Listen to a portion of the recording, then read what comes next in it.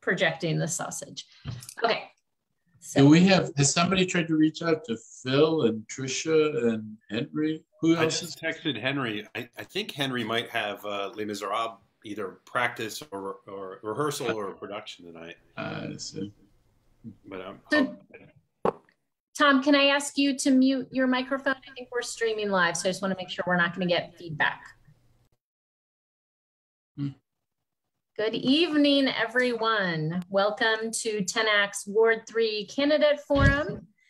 We have 5 candidates, it looks like, with us tonight. I don't know if we'll be joined by a few more along the way, but we're going to go ahead and get started. So I'm going to introduce myself. My name is Beth Mellon. I've been working with tenants in the district for almost 2 decades. So I'm happy to be here with TENAC and be able to help moderate this forum. And with me tonight to help is Bill Rice. And so Bill, if you want to introduce yourself, and then we'll get going with kind of how this is going to run.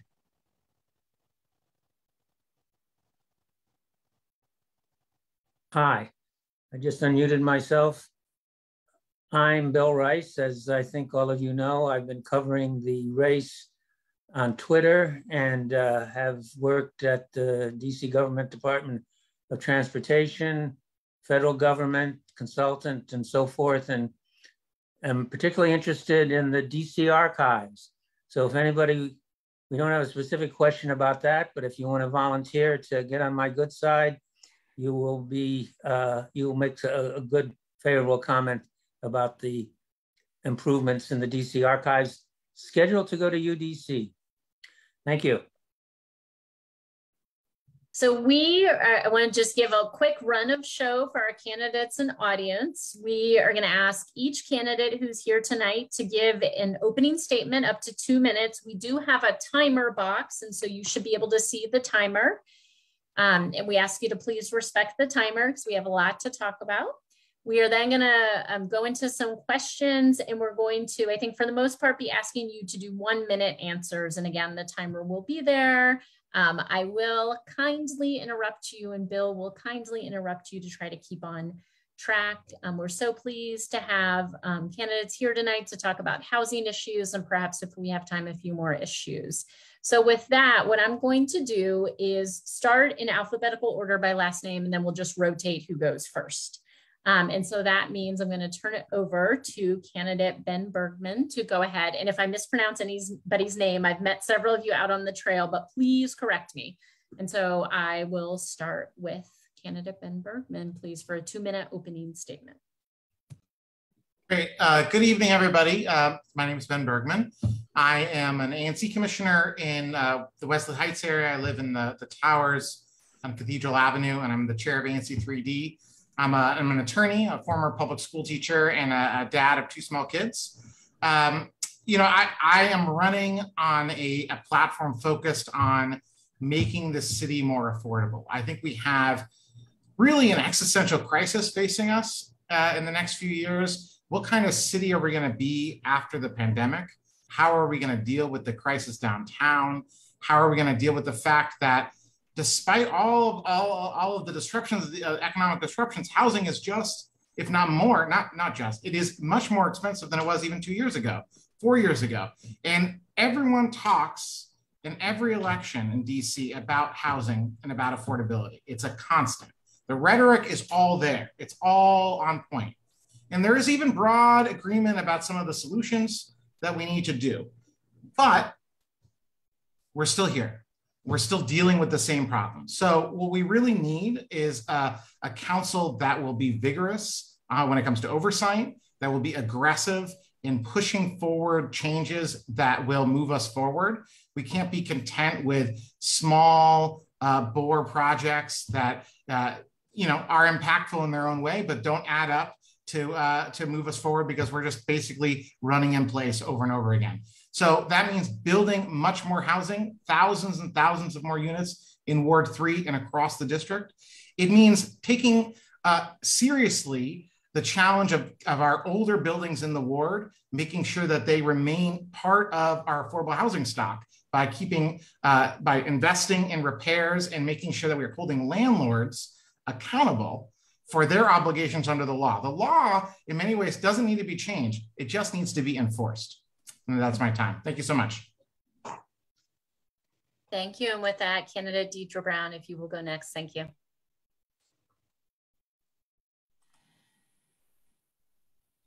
You are muted. Thank you. Sorry. Thank you for having me this afternoon. My name is Deirdre Brown. I'm a Ward 3 resident. I have 5 children, 3 grown daughters, and 2 sons who are still in school. I'm a small business owner here in the ward. I own a company. I'm a former ANC commissioner. And more importantly to tonight's discussion, I'm a housing advocate. I started this in law school. I went to UDC, David A. Clark School of Law right here in Ward 3. And during that time, I represented tenants in landlord-tenant court, represented tenants in housing condition court, and I worked with one of the administrative hearing judges over in the affordable housing committee, where we work with tenants who are trying to form tenant associations and or were suing their landlords for implorable housing conditions. Once I started my title company, I continued that work by working with a public policy committee for DCAR on housing issues, lobbying the city council. It is really important to me as a Ward 3 resident and as children who have children that I would like to be able to come back and live here in the ward near me. So one day I'll have grandkids and I'll be able to see them easily, that we have more affordable housing in Ward 3, that we are leading from a position of equity and inclusion. One of the reasons I ran is because what we've been doing in the past and some of the policies we've had in the past have worked for some, but it doesn't work for all. And so it's really important that as we have these conversations, that we're talking from a position of making sure that anyone who wants to live in the ward can afford to do so, including our seniors, our families, and our workforce housing. Thank you. Thank you. And we will go next to Bo Finley, please. Candidate Bo Finley. Thank you. Thank you, TENAC, for hosting tonight. I'm sure some of my fellow candidates might be tiring of my sort of intro stump speech, but so I believe strongly in the dignity of the person, and that is sort of the impetus for why I'm running to represent Ward 3, and it's sort of the font from which all my policy proposals flow. I believe our government should not just be responsive to our current needs, but also plan for our future needs. It must provide opportunities for us, children, and for our grandchildren to thrive.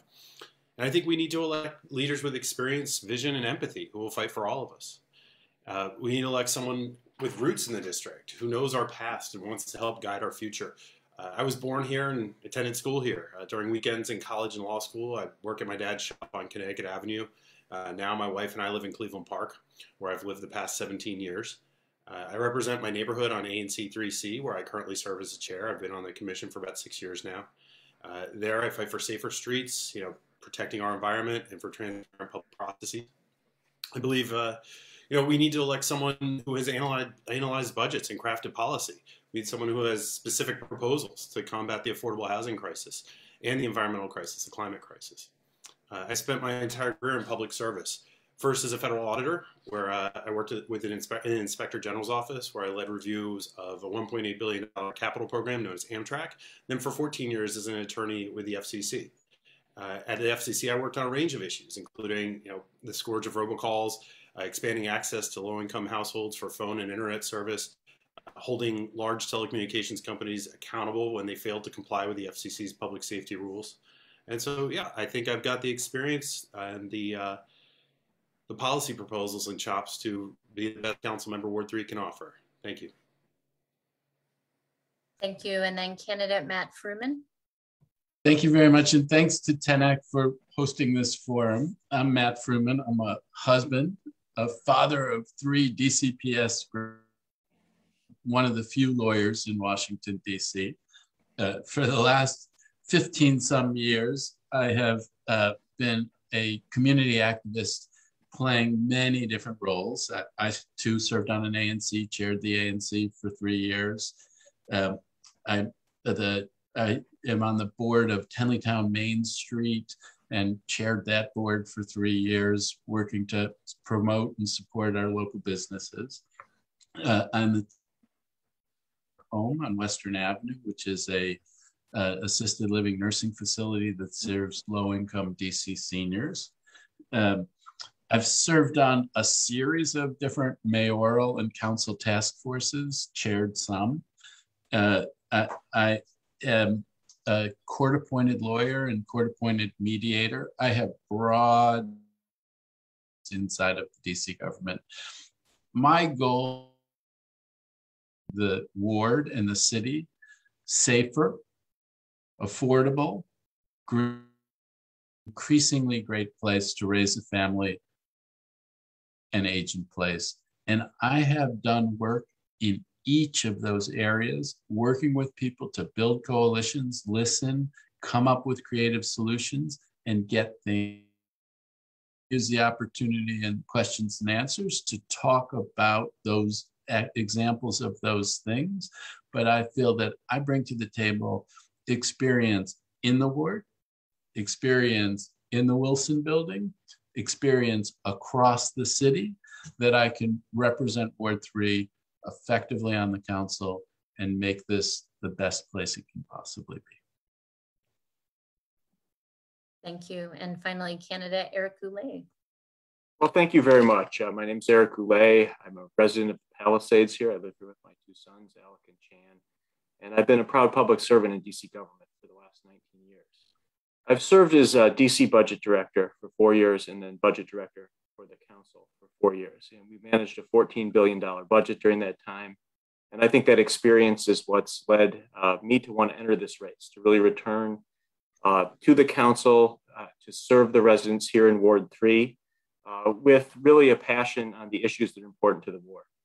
One thing I was really proud of, since this is a forum on housing, when I was budget director, I wrote the law that put 50% of the surpluses that we have into the Housing Production Trust Fund. And I'm really excited about that because that is our key tool here in the city to produce new affordable housing. And what we really need to recognize, and I think the basis of this forum should be, is that housing in DC is considered a human right. Housing should always be a human right, affordable for everyone, safe for everyone, and have healthy housing without any sorts of issues of mold or decay that could cause health conditions. For me, what I think is important in this is that we look holistically across the city. We look at the housing needs. We look at the housing needs of our renters, and we try to expand home ownership by expanding DC's middle class. Right now in our city, right, if you have government workers, earning 2 incomes, can't even afford a starter home in Ward 7 or 8 anymore. It's out of sight for many of our residents. And I feel like we've really neglected the category of our residents between 60% AMI and 100% AMI. And we're losing our teachers, we're losing our firefighters, we're losing our police officers who can't afford to live here in the city. So I'm excited to talk with everyone tonight and look at a comprehensive approach to housing affordability and making this a livable, exciting city for all to live. Thank you very much. Okay, thank you all. And we did for candidate Matt Fruman and candidate Eric Goulet, you all did go in and out just a little bit on your audio. So you might just like lean in a little, or we'll let you know if it becomes a serious issue, but just want to let you know. So we're going to start with a controversy of the moment. I'm going to take moderator's privilege to introduce this a little bit more fully than I might with other questions. So several years ago, the DC Housing Authority made a deliberate choice to pay higher rents on vouchers that allowed tenants to have greater access to Ward 3 and some other neighborhoods in the district that are higher rent areas. And since that time, not just in this race, but for several years now, we've been hearing a lot of controversy around this. And we have heard the debate conducted in a way that I think many tenants with vouchers, many individuals who advocate or work with tenants with vouchers have found to be off-putting, offensive, and frankly, sometimes racist and discriminatory against individuals with disabilities. And so I'd like to just take this head on. We have some policy issues to discuss, but because even today, a lot of folks were talking about the tenor of the debate, I'd actually like to start and give each of you a minute to just comment on the way some policy issues around this choice by the DC Housing Authority and the impact that has happened on Ward 3 with more tenants with vouchers having access to these services, the amenities, the units, that are available, the neighborhoods in Ward 3, has created some controversy. And so I would just like to give each of you a minute to comment first on the tenor of the debate. And I just want to tell you, we want to pull back then and ask about the policy issues that this raises. And as a council member, what would you do on the actual policy issues? So as I said, alphabetical order, we're going to start on this one with Deidre Brown. And if you would like to make a comment, 1 minute on the timer, please, for these responses, just on the tenor of the debate in this race and generally. Thank you. Yes, so in general, I think it's really important that we are very careful about how we categorize people based on their source of income. You cannot look at someone based on their skin color and determine what their income is or how they're affording to live in a property. There are plenty of people who are on vouchers or other type of subsidies or assistance in the ward who are of a varied background and varied races. I think what's important is that as we look at this situation with people that we're putting in the ward, that we are helping them, but we're making sure that we're not criminalizing poverty and that we're not linking someone's source of income to crime or domestic violence or any other behaviors. A lot of these are families, if you look at the statistics, who are here, who are just looking for stable housing for them and their children, and they're not a threat to our community. Thank you, and we'll go next to candidate Finley. Thank you. So I brought this up at the Washington Interfaith Network forum last week too, but they had a great question asking about the tenor, of the discussion. When we see someone speaking ill of people because they have the misfortune to be, impoverished or participating in a subsidy program, I think we owe it to all of us to call it out and say that's not right. No one wants to live in poverty. We also, owe it to the person speaking ill to show them they can do better, and they're there, but for the grace of God, go I. I want to thank David Luria, Harry Goral, Amy Schlesheim, Karen Katzen, Andrew Koval, Marlene Berlin, and others who've been speaking with great nuance and sensitivity and urgency about the intersection between the Housing Choice Voucher Program and rent-stabilized housing. We see the incentive structure for landlords is set up in such a way that they aren't taking care of their existing tenants. And so we need to find the right balance there to figure out what we can do to make sure that all tenants are secure and safe where they live. Thank you. Candidate Fruman, if you would like to go next. Sure. So I also want to call out the people who Bo just listed who have been working on this issue. And I actually think the tenor of the debate gets difficult in a lot of different because there are issues with this program. The deputy mayor appeared at an ANC3F program a couple of weeks back and acknowledged the issue first, but when first it implies something that follows. And if we aren't providing them with the wraparound services that they need. And we don't do well when people point out by characterizing that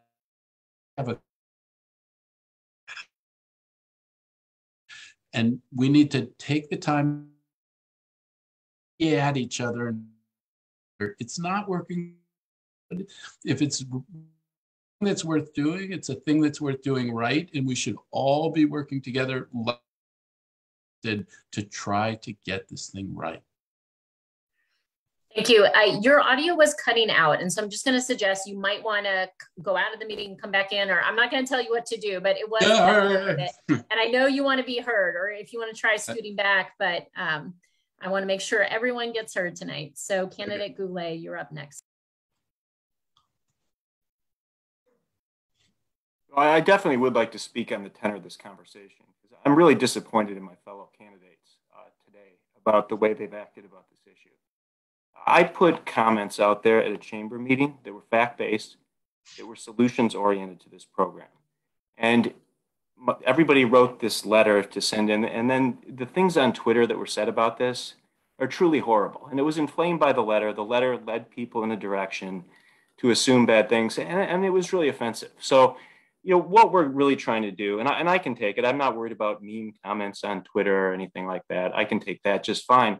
We need to be doing right by the people in this program. And residents across the ward have talked to me and said this program is not serving our residents well. I'm not afraid to speak up on the issue and say we need to reform the program. We need to provide the supports that the residents need in the program. And I'm going to be tough. I'm going to keep working on tough issues as a council member, and I'm not going to be afraid to be criticized for trying to help people. I'm going to say that plain up to all of you right now. And finally, candidate Bergman. Thanks for the question. I'll just address one thing very quickly. The question that Eric was just referencing, the answer that he's just referencing, the question was not about vouchers. The question was how to make Ward 3 more diverse and what you were going to do to make that happen. And you brought up vouchers, which wasn't relevant or responsive. But moving on, I think the thing about this whole discussion is there's a lot of conflation of different things. There are various housing assistance programs. There's Section 8, which is income-based. There's rapid housing vouchers for people who have experienced homelessness. There are a range of programs, right? And so we need to be precise about what we're talking about. And I do agree that we need oversight of these programs. We need oversight of the agencies and also the landlords who will have an obligation to maintain security in their buildings and cannot just put this off on the government. But I also think we have an obligation to not engage in rhetoric that is false and misleading. When Mary Che went out after a murder and blamed it on voucher holders, when she knew from the police that there were no voucher holders involved, that was despicable. Thank you. Thank you all. So I would like to pull back now and talk for a minute. We'll give you another minute to respond on the policy issues. You all have mentioned some of the issues that have come up. And so I just want to go back through some of them. So some residents in Ward 3 have said that they are concerned about public safety and they believe there is a link here. There are voucher holders who have expressed concerns about the treatment they're receiving and their ability to rent in buildings, especially in areas like Ward 3. There are also some, I think, underlying policy issues that with rent stabilized units, for example, that the housing authority is paying high rents, and sometimes those are higher than the rent stabilized rent. And so that unit being rented to a voucher holder may mean somebody else doesn't hold that unit, and folks have raised concerns about that. Some individuals have suggested that perhaps there should be a cap on individuals with vouchers in certain buildings or certain neighborhoods. I have not heard suggestions about that based on other types of income, I will just say, or ways to pay rent. And so I would really like to hear from you all now. If you are elected to the council, you're the representative for this ward, what do you think you can do as a member of the council in terms of legislation? And perhaps if you think it's relevant, what can you do as a leader and a spokesperson for the residents of this ward to address any of these concerns that have been raised? And so we are now going to start with Bo Finley on this round. Thank you. And 1 minute again. Thank you. So sorry, let me pull, is the timer going? Sorry. It looks like they haven't started it yet. Can we get thanked? There we go. Okay. So, as you mentioned, this is a complicated issue. We have landlords, usually in rent stabilized buildings, who are looking to maximize profits. So they look to the voucher program, which pays substantially more than stabilized rent. And we have voucher participants who just want a roof over their head. And they may have family or friends who are staving off homelessness just by staying with the tenant who's participating in a subsidy program. And, this creates a lot of change. And absent the wraparound services that are necessary for those who need it, and absent rules to prevent landlords from abusing the system, and absent ways to ensure all tenants' safety is considered, it creates conflict. Now, we can reduce the incentive percentage for landlords. It's currently 70 to 87% above market. And we could do that. We can, it's a guaranteed safe source of income for landlords. It should be incentive enough. And then, we should require landlords to provide security to keep all of their tenants safe. Thank you. Thank you. And I should have said earlier, I'm going to refer to you all as candidates just because I'm trying to avoid gender labels. So I apologize if that's off-putting, but I don't want to assume how folks want to be addressed. So candidate Fruman, you're up next. So I've come in and out. So hopefully I sound better. Part of the issue goes to your first question about changing the tenor of the discussion, because we need to be talking about how to make this work so that it can work for everyone and it can help us to address but it isn't working in the way that it should at this point. And the incentive structure for landlords can get perverse. And one of the things that you need to do is hold landlords accountable for making sure that their buildings are safe and maintained and work for everyone. Another thing that you have to do is you could have a building with 15 residents who have vouchers and they have 15 different service providers and there's no coordination. We need to figure out a way so that we're serving these people efficiently and we know what's going on. People. Right now, it's not working that way. The people who are in the buildings who are looking at this and trying to figure out how to make it work are really being constructive. They can get characterized as if they're xenophobic. I don't believe that they are. They want to make them and work with advocates like yourself to figure out how to make it work so it works for everybody. Thank you. And let me just make sure I didn't see the timer this last time. So we can just make sure the timer comes up and we're going to go next to candidate Goulet for his 1 minute response. I'm just astonished by the last response there to talk about, people changing the tenor of the discussion and all of that and not being xenophobic when all of you just did that to me today. So, it's really pretty reprehensible, Matt. I was really hurt by that, just to be honest. So, yeah, I'll tell you about this program because the residents in the ward came to talk to me about it, and they were really scared. They're scared about crime in the buildings, domestic violence. Residents who had mental health issues have been preyed upon by people who sold drugs to them, and then they bring the drug market back into the building. And these aren't issues I'm making up. They're things I've heard over and over again from residents. And we really need to reform this program so it serves the residents in the program. I'm not convinced that residents with behavioral health issues in the program wouldn't be better served in site-based housing where they could get significantly more wraparound services in like a permanent supportive housing environment. And I want to work with housing partners and experts on this issue. But again, discussing changing the tenor of this when there was just an attack, on me for statements that I had to put up online because there was such a miscommunication and mischaracterization by the rest of the people in this field. It was really hurtful. It was personally hurtful, and it was really deceptive by all of you. So I'm really disappointed in it, and we should really rise above that in this discussion. So we're at time. Thank you. And candidate Bergman, you're next. Thanks. So I'm just going to focus on the question on the policy issues.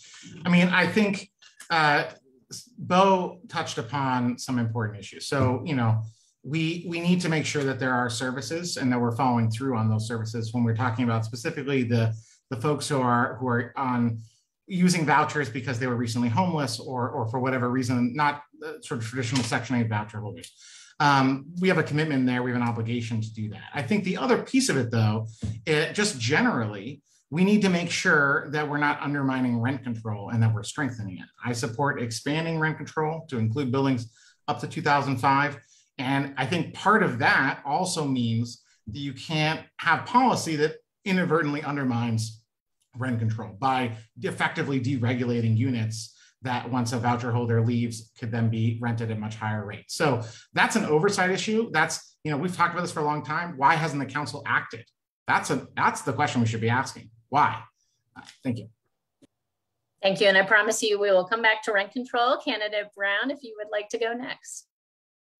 Yes, I just want to say that part of the problem here with the conversation that happened the other day is that race was linked to source of income and then linked to crime and domestic violence. That's where things went south. But neither here nor there. I would like to say that I just want to be careful about when we're talking about people who are on vouchers. Technically, you shouldn't know who's on a voucher because it's a privacy issue. And so once again, let's just talk in general about people in Ward 3 who may need assistance. They need assistance with food scarcity, mental health, healthcare. We should have those programs available to anyone, regardless of their source of income. And we should be providing that to them. When I, as a African-American woman, walk down the street, I do not want to feel that my neighbors are thinking a certain way of me, that I'm bringing in domestic violence into their building or bringing in crime or drug use into their building just because I'm Black, right? Because you cannot look at someone and say what their source of income is. So we need to be very careful about how we're categorizing people who are our neighbors, who are here trying to live in a safe environment. Thank you all. We are going to switch topics, and one of you mentioned the Housing Production Trust Fund. So I'm going to first say, I'm going to stipulate based on the introductory remarks that we have an affordable housing crisis in the District of Columbia that continues to deepen and worsen, and the pandemic in various ways has accelerated and deepened and worsened that problem. And as I know, all of you know, the Housing Production Trust Fund is a major source of financing for affordable housing at different affordability levels. I think it is also known among these 5 candidates that the trust fund is supposed to spend at this point half, previously 40% of its funds on units that are deeply affordable, that are affordable to folks with incomes at the lowest level, which is 0 to 30% of area median income. Those are individuals, for example, who might qualify for housing assistance or might qualify for other benefits. And so beyond exercising oversight, which the council does every year, and I think we've seen the results, I would like to hear from each of you other ideas you have for how we can make the Housing Production Trust Fund work for those deeply affordable units so that they are produced and that piece of the puzzle is in place. And we're going to start with candidate Fruman this time. Thank you. Okay, so I need to start by responding to Eric. I'm sorry about that. But Eric, your views on vouchers actually are not that different from mine. What Ben pointed out at the beginning was that the question was about diversity in the ward. And roll the tape, show the question, okay? And then right afterwards, because what I said was not every African-American who lives in Ward 3 is on vouchers or is transitional housing. That's what I said at the time. Maybe I'm wrong, maybe my recollection's wrong. Roll the question, roll the response. Housing Production Trust Fund, all I'm gonna say, because I'm gonna have limited time here, I chair the board at the Lisner Home. We just landed the first ever Housing Production Trust Fund project in Ward 3 to build 93 units of deeply affordable housing. I have found a way to do it. I will find ways to do it in the future. I found a way to do it where we won over all of our neighbors and they supported in support of they testified in support of our project at the Zoning Commission. It can be done. It takes working with people to get it done. And that's what I'll do when I'm on the council. Thank you. Candidate Goulet, your response on that question. Unfortunately, I think I'll need to respond to Matt as well on that. The question that was raised was on how to close, was not inclusiveness, was on how we close the racial wealth disparity gap in the ward. And what I was suggesting was we needed to also look at residents with vouchers and connect them to job training, because unfortunately, given the racially divided nature of the city and our neighborhoods, the statistic that was cited by the chamber was only 4,000 of our residents, in Ward 3 were African American, and that poverty tracks with race in the city. So, what I was discussing was the need to tackle poverty, and I'm really just horribly offended by what you all did, and it was too much. But politics aside on this, Housing Production Trust Fund is the most important tool we have in the city. I think we need to focus more on the middle range of housing, for housing production, but with the 0 to 30% AMI component, and making sure we build 3-bedroom units around our metro stations so that we ensure that families can start to live in the housing we build. And I think that that's going to be very important. Thank you. Candidate Bergman, your response on this. Yeah, so I think the first thing I will say, I'm going to slightly disagree with I'm going to fight the premise that you laid out. I do think oversight has been extremely poor, that the council members, learn years after the fact that we're not spending dollars as much as we should be. We have to wait till an auditor report. The oversight needs to be improved. But I do think, with all bureaucracies, the way to drive them forward is to look at the benchmarks, to look at the measurements that you're using to drive them to meet those goals. And so those are clearly not there. But I think that the broader thing, we need to invest in the fund. We need to maybe make that a higher threshold than 50%, but we can't rely on it alone to build affordable housing and to build deeply affordable housing, because it's not going to get us there. Just in the same way, a kind of or a smart growth dreamland of deregulation is not going to result and deeply affordable units being created on scale through the market alone. We have to look through other solutions. That means leveraging public property. That means thinking about social housing. That means all the tools on the table. And we will get to at least a few of those in our future questions. But for now, Candidate Brown, your response on the Housing Production Trust Fund, please. Thank you. Yes, I think that it is a great tool. One of my oldest daughters used it to purchase her first home, and I've had many clients use it to purchase their home, and many of them are in that lower income bracket. I think it's important that we have more oversight. What I mean by that is more regular meetings or hearings on how the money is being used, who's being used with, who are the contractors. We have got to hold these contractors accountable to make sure they're putting in that below the 30% AMI. And if they're not, then they can't contract with us anymore. We got to get tougher about this because this is a really good program and it really does help people get in. I agree that this is just one tool in the toolbox. We have other things we will talk about, I'm sure, tonight, like social housing and community land trusts. But this is a really big chunk. And since we're continuing to increase the amount in this program, we have to make sure that it's working for the people it's supposed to work for. Thank you. Thank you. And then finally, Candidate Finley on this question. Thank you. So I have the misfortune of going last year after everybody said, little bits of what I want to say, which is fine. So yeah, the Housing Production Trust Fund is an incredibly important tool. One of the problems we have with it is that we do not have a dedicated funding level. We need to make sure that we continue to fund it at an appropriate level because it is such a great tool.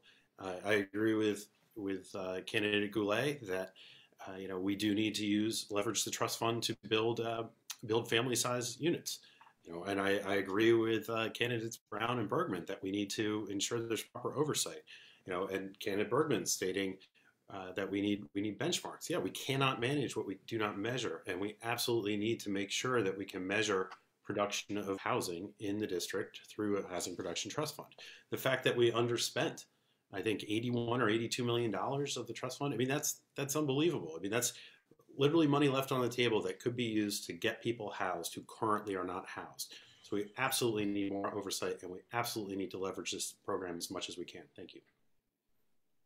Thank you all. So I am going to give Bill Rice a chance to step in here with a question, and then I think he'll throw it back to me for our next question. But Bill, do you want to jump in with one of your questions?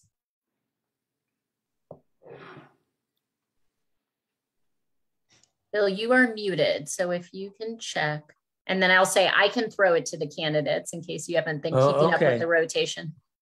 Okay, why don't, let me just give a very short introduction to the Wardman, which I think all of you have heard about.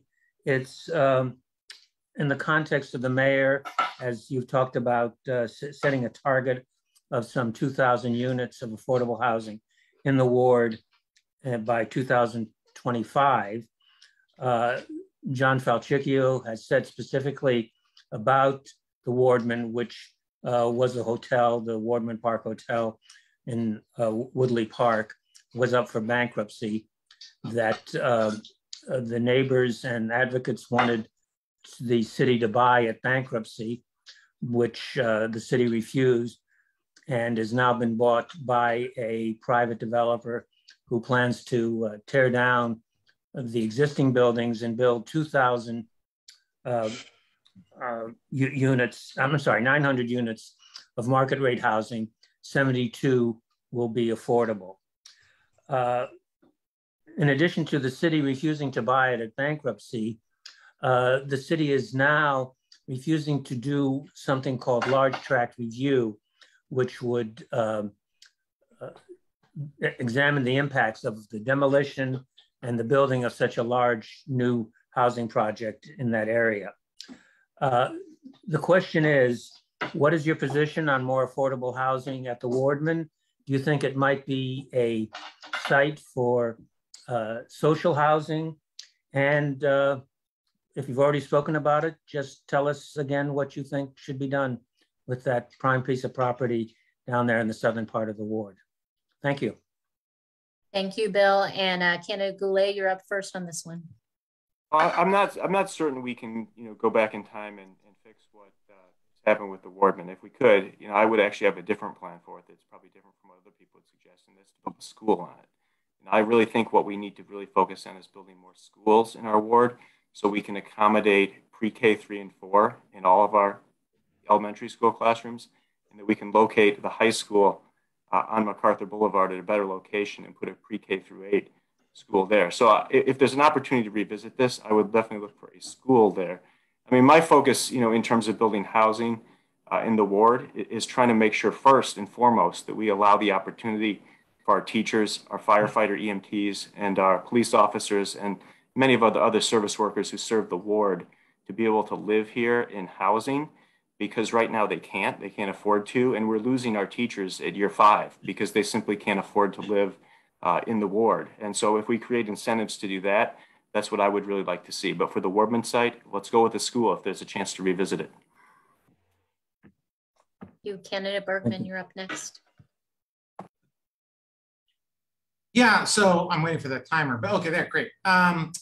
So, I think a few things. I mean, the large tract review process, I think, is something, I have questions about why there's opposition to moving forward on that. It makes sense to me. I think we have to be very enterprising when it comes to these parcels of land. There are not many of them, and they present a lot of opportunities for schools, as Eric said, for grocery stores, for other amenities, and for, most importantly, building tremendous amounts of housing. You misstated at the beginning of your question, Bill, by saying 2,000. That would be great. We need more than that. And so, that we are leaving a lot on the table with the Wardman. And I think what it speaks to, though, is, there's been so much emphasis, I think correctly, that we have a zoning system that prevents developers from building multifamily housing at scale. And that's true in many of the neighborhoods around where I live, where you can't build apartments. But we can't just rely on that, because as we saw, they won't do it if that's all we're doing. Thanks so much. Thank you, Candidate Brown. I think the Wardman Park, I've said this before, is a missed opportunity. Obviously, we had an opportunity to really make this into something great. I've signed on to the letter that some of the other candidates have signed on to with the Ward 3 Housing Justice for the in favor of the large tract review. It's probably not going to happen, right? But this is also an example of how inclusionary zoning, we cannot rely on it. They're doing the bare minimum there, and this is why we're only going to get 72 units. We need to take the Wardman Park, what has happened there, learn from it as a community to make sure it doesn't happen going forward. We have other big projects that may be coming down the pipe, and we need to make sure that we do not let this happen to us and our residents again going forward. Thank you. Thank you. Candidate Finley, you're up next. Thank you. So this is very close to me. I live in Cleveland Park. This is just a stone's throw down the road, down the avenue. Yeah, it's absolutely a missed opportunity.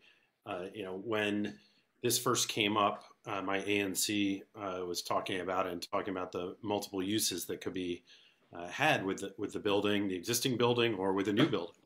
And we hope that, a housing with a school in it, and a grocery store, some sort of retail as well could be put on that site. I mean, it's a giant site.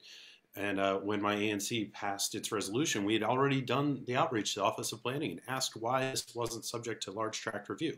And I don't think OP the Office of Planning had good reason. They did not include the entirety of the property.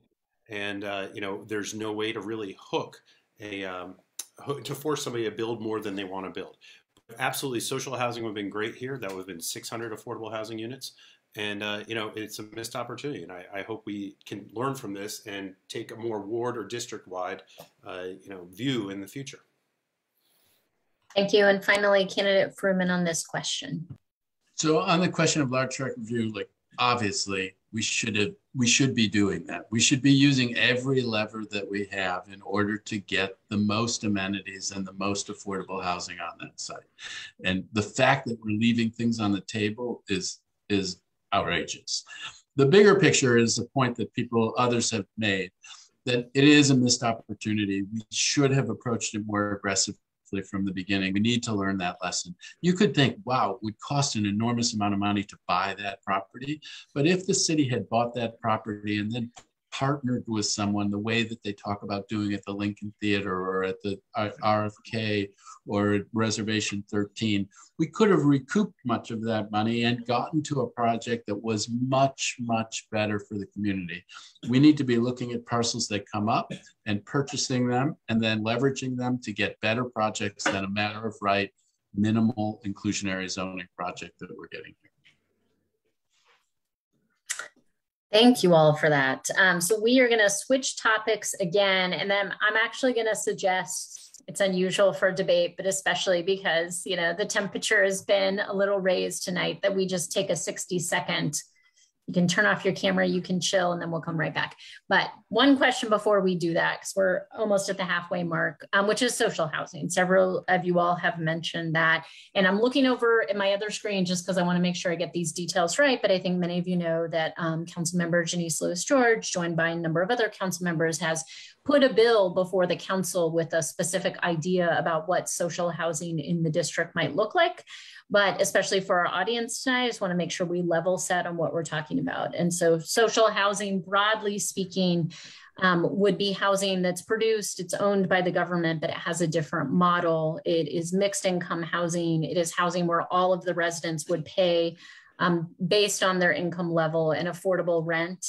And the specific bill that's been put before the council would have approximately 1/3 of the units going to extremely low income households who are 0 to 30, 1/3 of the units going to very low income, households, that's 30 to 50% of area median income. And then the other third, it could be a mix. And the idea is that this is cost or revenue neutral, that the rents paid by folks who can afford to pay more help their neighbors who maybe can pay less. And also that this is a government program, so there's no profit. We just need to pay the bills. We need to maintain the building.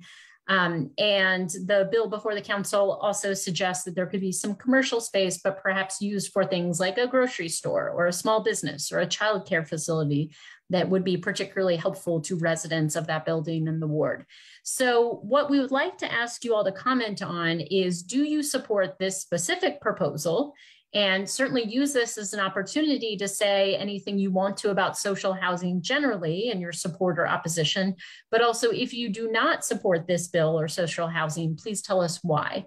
And we're going to start back up at the top on our rotation. So candidate Bergman, you're going to go first. Thank you. Great. So, I mean, I think the bill's exciting. I'll admit I have not read the legislative text yet, so I can't opine on the nitty gritty details. But I think in broad strokes, we need to be doing bold things, and we need to not be afraid of doing big things. And this is a big thing. It's also not a new thing, right? I think this is like a thing I talked about at the WIN Forum, where we have this provincial attitude in the United States when it comes to policy, where, well, we don't do it here, so it's somehow very strange and can't be done. You see that in healthcare, you see that in education, and it happens all over the place. So we can do this. We can look at models elsewhere, and we can figure out how to implement it here. I think the thing that I would say is that, I'm skeptical that it could be the only thing we could do, because I think that there will be a cost issue initially to getting it off the ground before we get to that point where it's self-sustaining. And that is a place where we could talk about leveraging some of our public buildings and high opportunity valuable areas to fund this or other creative solutions. But I think it's a great idea. Candidate Brown. If I were on the council, when it comes up for a vote, I most certainly would vote yes, right? This is a great start in trying to make sure that we are meeting those very lofty goals we have for how many units, affordable units we need. Social housing also will allow us to have a wide variety of different people in a location where they can work and play where they live. So once again, would have the mixed use, maybe it'll have a school, maybe it'll have a library. Her bill also includes lots of environmental touch points, especially removing lead paint, which affects many kids who are in the city.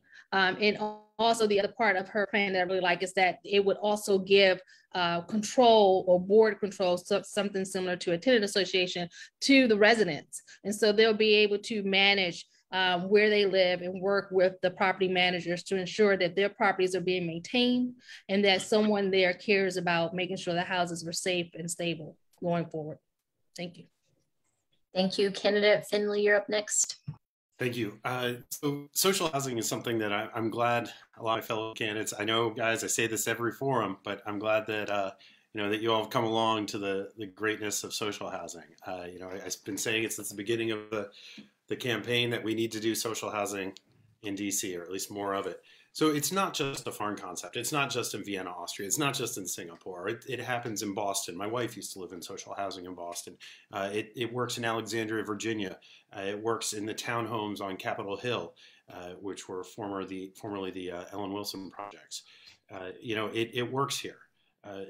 We need to move forward with it. We need to make it a regular tool in our housing production toolbox.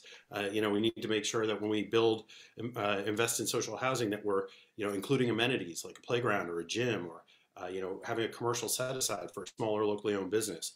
And we can use what I've been calling an acquisition fund, thanks to the Ward 3 Housing Justice folks, to procure property so that we can actually buy property and start this and build a housing portfolio so that we can end up paying for the social housing we're going to create.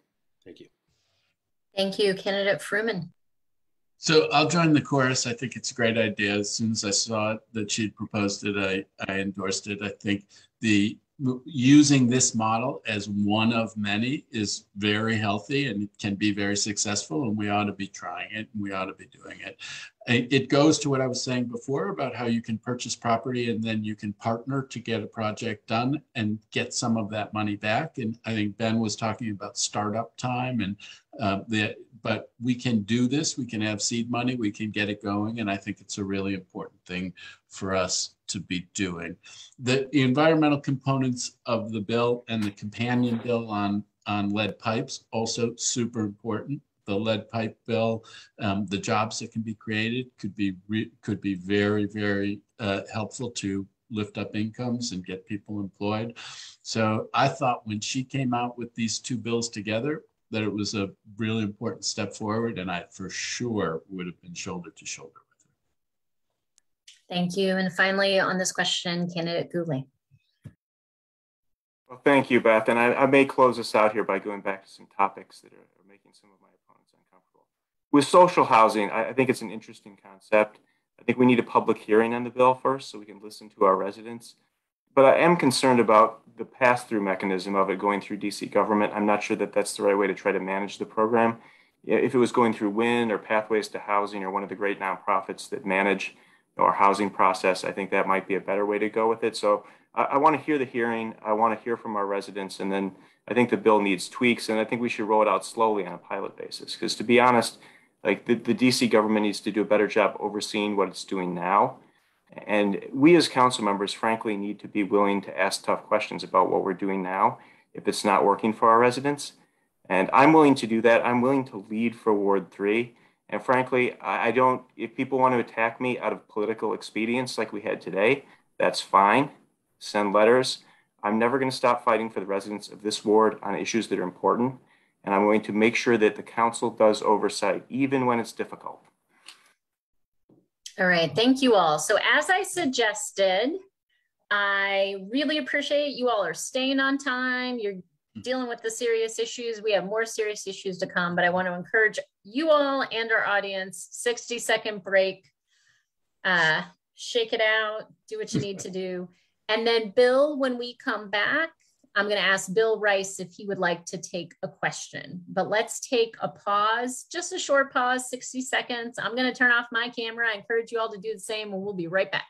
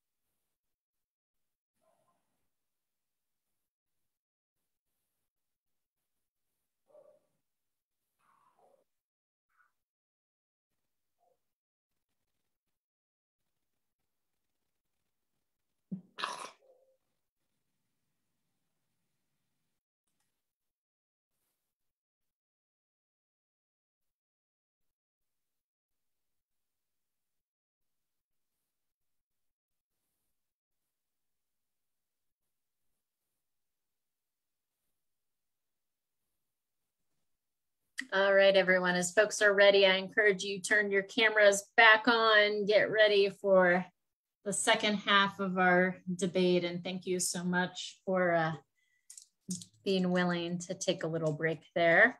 And if you see me eating chocolate, that's because that's what I do to keep going.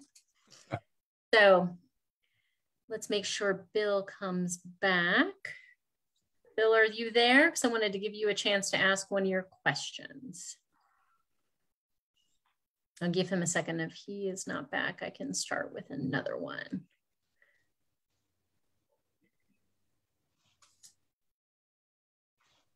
All right, well, let me start with something, and I think Bill will rejoin us. I think there has been allusion to this in some of the comments you all have made, that the Bowser administration has been focused on making sure that individual areas across the district have their fair share of affordable housing units, including Ward 3. And Ward 3 is an area that historically has not had the same number of affordable housing units. And so in December, the Rock Creek West Roadmap was released, and that calls for developing somewhere between 1,800 and 2,400 affordable housing units, and multiple tools are mentioned in that roadmap. So I'd like to give you all an opportunity to talk about the idea of a fair share of affordable units in Ward 3.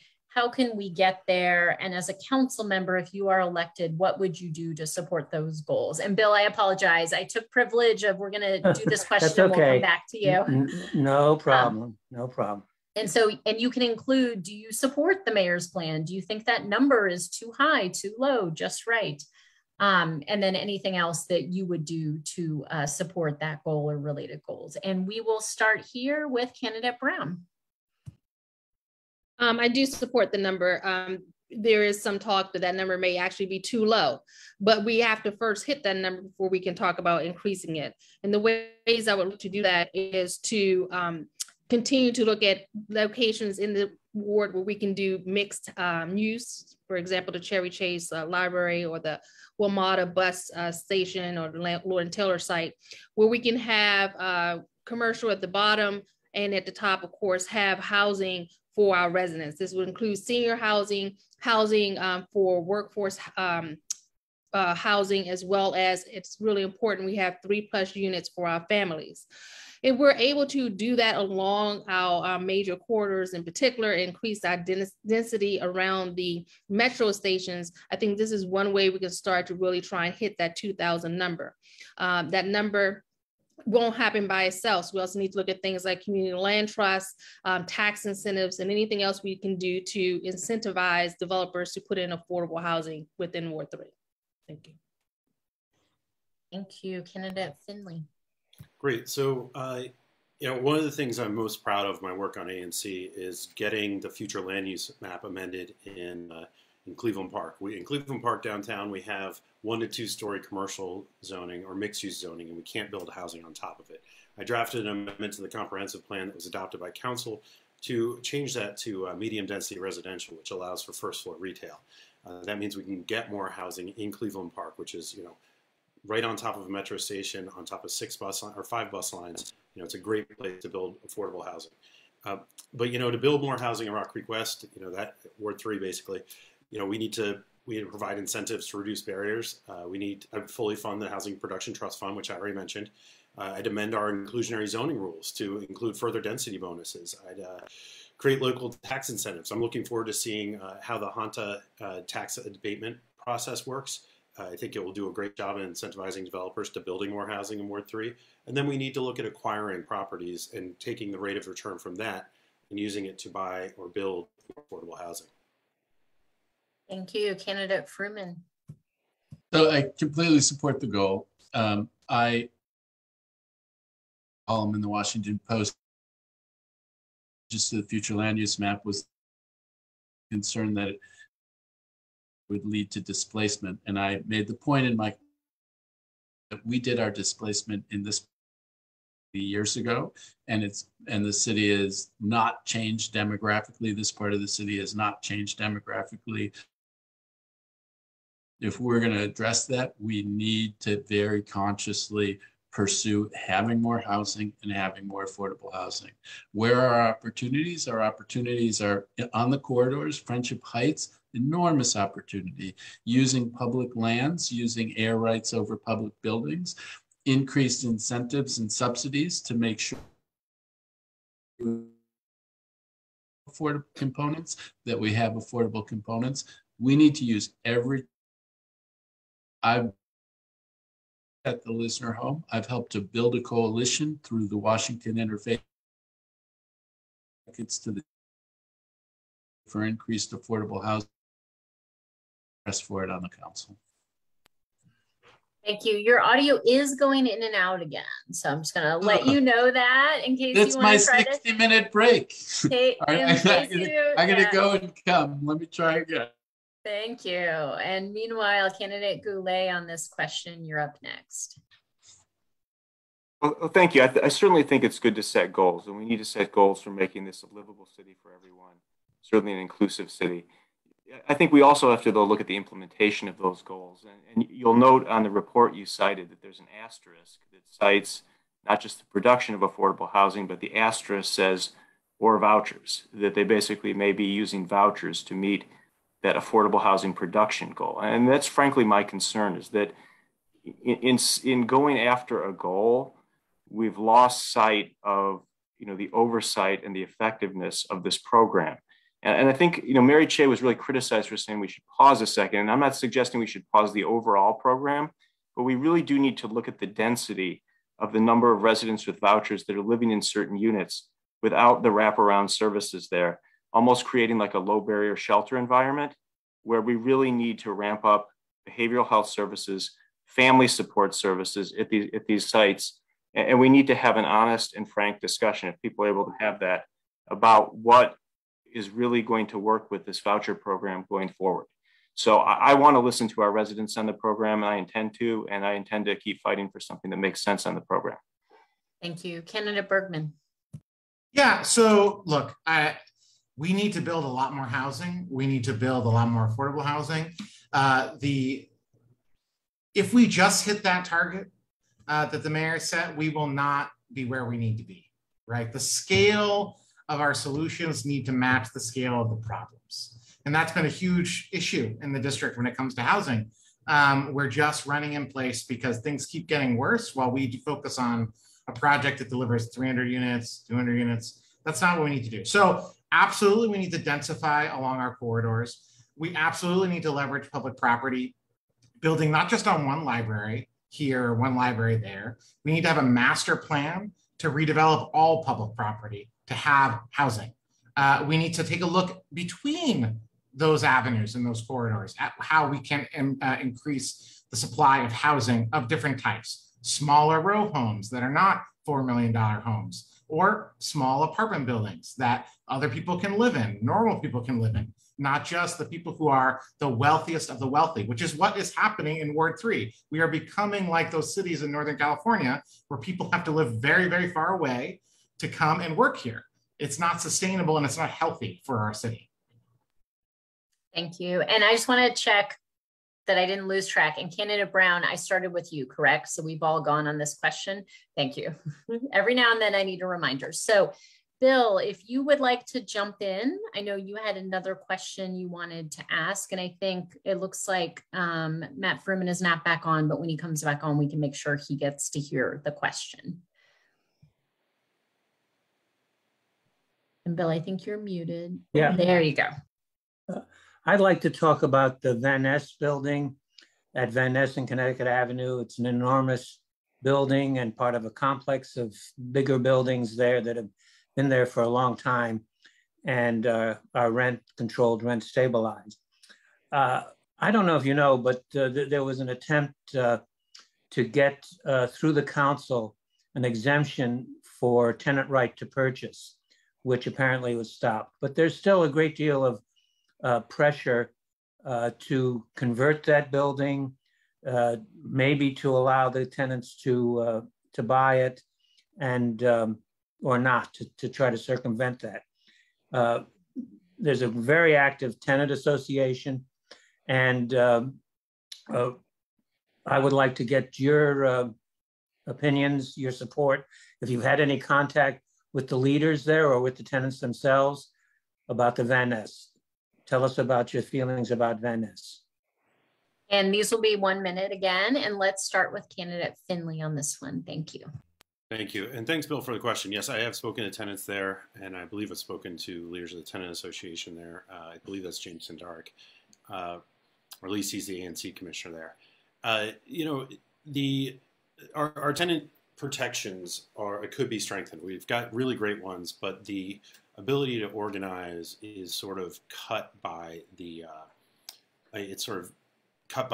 ability to buy out tenants when there's a TOPA. Excuse me. Yes. I'm sorry to interrupt, but Matt cannot come in. What do we do about that? Oh, yes. Okay, well, let's pause real quick and see, Rob or Tom, if you are there. Are you able, because I am not the host, and so I do not see the messages to admit someone. And so Rob or Tom, if you are there, can hear us. We need you to be able to respond. And if I could just ask Bill, because I want to make sure, and we'll come back to you, candidate Finley. If you wouldn't mind, if you want to mute and maybe, do you mind giving one of them a call? Because I don't see them immediately coming on. So we'll get him back in here. Yeah, okay. I'll follow up. Thank you. And we'll make sure he has a chance to hear the question and answer it. And I will say that because you were interrupted, we will give you, Mr. Finley, if you want to, you know, go a little over, restart, go a little over, I'll leave it to you because of the interruption. Go for it. Okay, so yes, I've been in touch with folks in those buildings. I have some friends who live there. We have great tenant protections. We need to strengthen them. You know, the tenant association's right to organize is fantastic. I think we need a little more technical assistance on that, not just through the neighborhood-based activities fund for low-income buildings, but also for tenant associations that are trying to form in non-low-income areas. TOPA, I think, is a really great opportunity, or a great program, but you know, the law has a lot of wrinkles, and one right granted to tenants is the ability to sell or relinquish the opportunity to purchase, and some of these buyouts, you know, go for $50,000-$60,000, but these buyouts can have negative effects. You know, they sometimes are used as something what I compare to union busting. The offer to waive one's TOPA rights for compensation reduces overall the tenant association's ability to collectively bargain and to negotiate. So when individual buyouts happen, the vacated units are often re-rented at market rates. So I'd like to see, which removes obviously the lower priced units from the market, even when the tenants association has been successful in organizing. So I'd like to see some vetting of third-party buyers of individual TOPA rights. I'd like to see strengthening of renters' rights generally. And I have no idea how much overtime I've gone at this point. Yeah, I was going to say, I will allow the other candidates, because that might have been just a little bit more than a minute. So starting with, because candidate Fruman is not back, but this is great because I think it's opened up a broader discussion about TOPA as well, and he is back. And so why don't we not put him on the spot, but go to... Can I wrap up with one last sentence? Please. Okay, so thank you. I really think we need to better fund the TOPA acquisition program and the Housing Preservation Fund to make sure that all of this can preserve the affordable housing that TOPA seeks to preserve. Great. And what I'm going to suggest, because I want to make sure we're fair to everyone, is let's, candidate Fruman, we're going to skip you only for the moment so you have a chance to hear what others are saying. And if we could, on the timer on this, if we can give 90 seconds, and let's let everyone have a little more time to not only respond to Bill's question about Van Ness, but if you have other thoughts to share about TOPA generally, as candidate Finley just did. So candidate Goulet, let's have you go next, and we'll make our way back around to candidate Fruman. Thank you. Well, thank you. And generally, you know, I do support TOPA, but it's been difficult for tenants to use. So I think it's time the council sit down with everyone, you know, try to talk about, you know, in a calm way, what would be reasonable changes to the law that would make it easier, you know, for both sides, frankly, to move forward with TOPA, because I think a lot of it's being caught up right now in legal fees. It's not really moving expeditiously to closing. And we've got resources now. We do have, it's not unlimited, but with $500 million in the Housing Production Trust Fund, we could authorize some of that to be used to create home ownership opportunities for people through TOPA. But I think the law needs, a second look just to see how we can make it easier for tenants to purchase and finance those units. Because, home ownership really is what I'm going to try to focus on here as Ward 3 council member, making sure that people who may have been renters their whole life but see the opportunity to realize the dream of home ownership can then own their unit here in DC. But we've got to give them financing assistance, and we've got the tools to do that. And I think that would be something that I would fully support at the Van Ness site, or frankly any site, to look at ways that DC can move that along to get more of our tenants from a place where they have only been renting their whole lives into a situation where they can finally say that this is my unit, I own this unit. But there's one thing I want to add. We also need to make sure that when we look at this buildings, they're structurally sound, that issues have been addressed with maintenance, because many of these are older buildings, and we need to make sure that the district protects those tenants through this process. Thank you. Thank you. Candidate Bergman, you're up next. Yeah, so I've talked to folks at 3003 Van Ness, and I will say, if every building in the city had a tenants association as organized as they are, we would be in a very different place citywide. They're extremely impressive. I would give my compliments to them. But some of the challenges that they're dealing with are really, they're systemic problems of, we have landlords who are in it to make, not landlords implies it's individuals. These are massive corporations that are trying to squeeze a profit and reduce their margins as much as possible.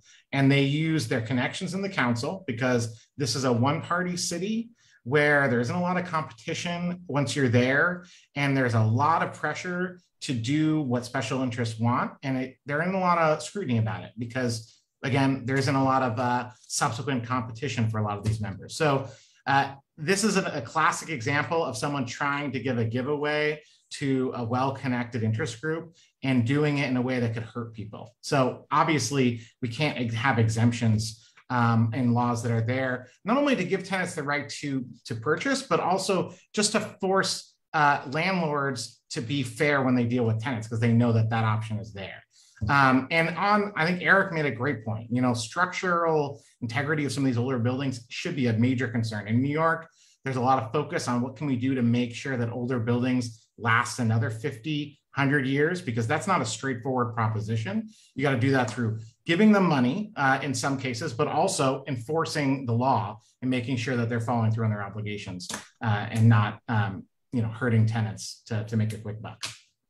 Thank you, Candidate Brown. And then we're going to circle back to you, Candidate Fruman, I promise. Okay. I've been working on these types of issues for many years.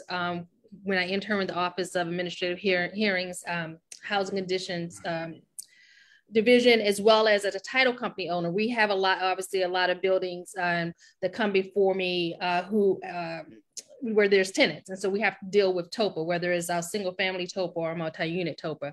And here's what the problem is we have situations where the laws are not being followed. People are doing things that they shouldn't be doing to try and get the tenants out, or try to intimidate tenants so that they'll have vacancies so they can sell the building.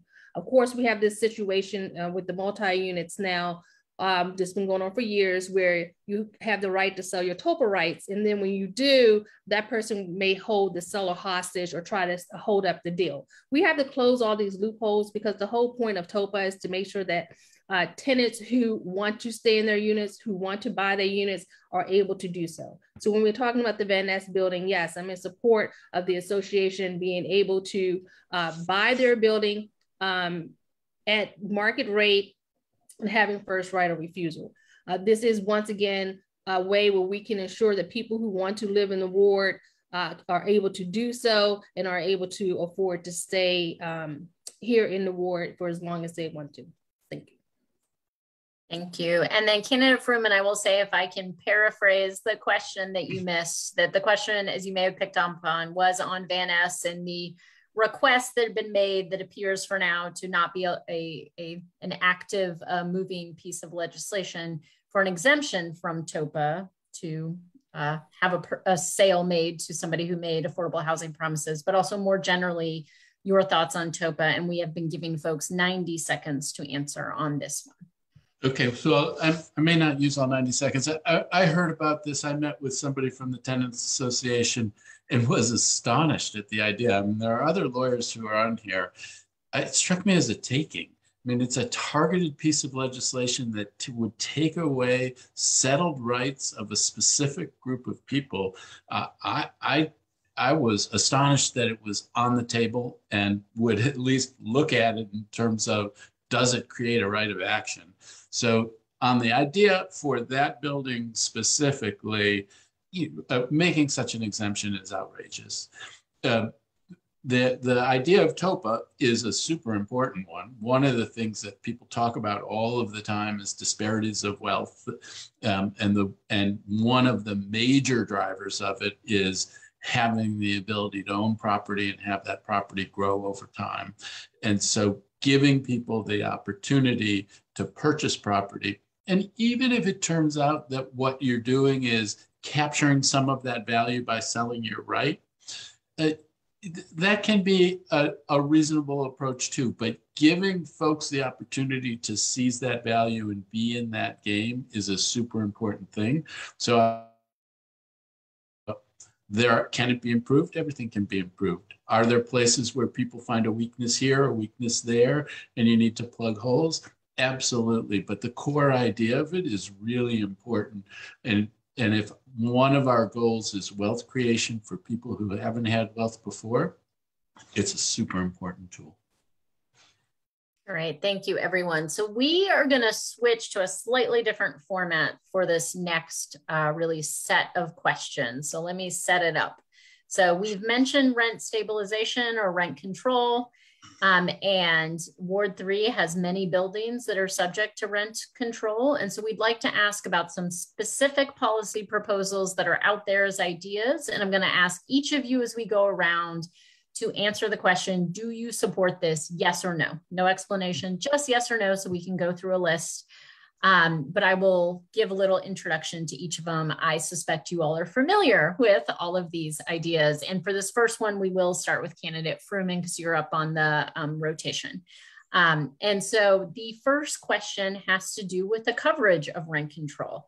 Rent control only covers older buildings at this point, but when it was put in place in the 70s, it actually covered most units and most buildings. And so there is a proposal that's been mentioned to cover buildings built in 2005 or older, as opposed to 1975 under current law, and sweep in a number of buildings and units into the current rent control system. So the question is, do you support this, yes or no? And we're just going to go around. Candidate Fruman. Yes to the principle, unsure on the date. Very good. That was very diplomatic of you to say yes with a short explanation. Candidate Goulet, yes or no? No. Candidate Bergman. Yes. Candidate Brown. Sorry, no. And candidate Finley. I've been saying yes to this question the whole campaign. All right, and give me a second to look at my other screen, which I've been trying to avoid doing. Okay, another exception under the rent control law currently is that owners with 4 or fewer units are exempt from rent control. There are many 4-unit buildings in the District of Columbia, as I'm sure you all are aware. And so that means that if an owner only owns 1 4-unit building, they are exempt. It also means the tenants in that building, whether they are protected or not under rent control, depends on who owns the building. Would you support changing the small landlord exemption so it is 3 or fewer units, and that owners who have 4 units or more would be covered by rent control, yes or no? And we are going to start on this one with candidate Goulet. No. And candidate Bergman. Yes. Candidate Brown. No. Candidate Finley. Another yes the whole time. Candidate Fruman. No. All right. Something else that has been a very active issue in Ward 3 over the years is something called voluntary agreements. Voluntary agreements, when the provision was put in place in the rent control law, were intended to allow landlords and tenants to bargain and come up with agreements where the rents go up. Landlords provide something in return, everyone agrees, and it requires 70%, a super majority of tenants to agree. But what we have seen in more recent years, and the data has proven this out, and Ward 3 is definitely on the list where buildings have gone through this, that owners have promised tenants, we will raise the rent for future tenants, not you. You just need to agree to the rent increase, no problem. And there are varying degrees of improvements that are then made for those tenants. So there is a current moratorium on voluntary agreements. Would you support making the moratorium on voluntary agreements permanent? Yes or no? Candidate Bergman. I think so, yes. Candidate Brown. Yes. Candidate Finley. Yes. Candidate Fruman. No. I said yes. Could you hear me? No. You froze for a minute. That was very dramatic, but we got your yes now. All right. I wasn't sure what you were going to say. Candidate Goulet. No. Okay. And then next, I want to talk about hardship petitions for a moment. So the hardship provision in the rent control law says that landlords get a guaranteed 12% return.